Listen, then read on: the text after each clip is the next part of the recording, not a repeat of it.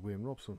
It's been a long time, hasn't it? This is a quick test video. This is why you're probably going to see some sort of a watermark on it. I'm just testing out the software to see if it's worth buying before I use it for a planned series of videos. And the planned series is on Nuke for 3D artists, or Nuke for numpties, as I'm tempted to call it.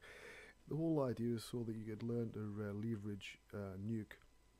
If you're a 3D artist and you're currently trying to, like there, for example, this is an example about light select passes that we'll come on to later on, far later on in the course.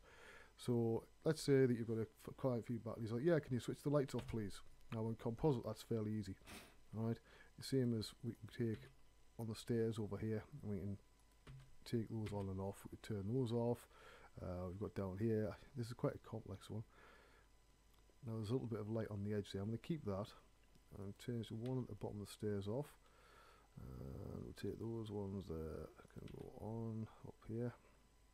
There's an ambient sofa light, which basically just does a little bit here and there. And the front bright sofa light, we can take it all off. We can do all sorts of things with it, and that's not even getting into complex stuff. That's basically just doing sort of some interesting stuff there. So you can see I can grade the GI. So if I currently go into a viewer there, you can see when I turn that off, it's a bit brighter, right?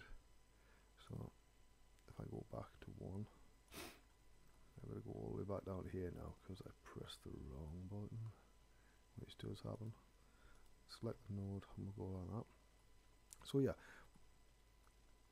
Nuke is a node-based compositing system. It's very, very powerful if you know what you're doing.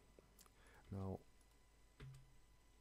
you can get all sorts of looks from this, and there's simple ways you can rebuild a comp. Now, the original render for this, now get ready and hold on to your hats because it is rather scarily bad, is that.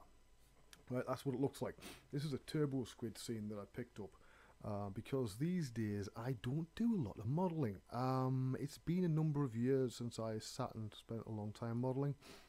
Basically because I spent that many years working as 3D supervisors and various other jobs like lead artists, at MPC and senior artists at Rockstar and stuff, that a lot of my stuff, is less an organisational role, but it's more breaking down and setting lighting up and things like that.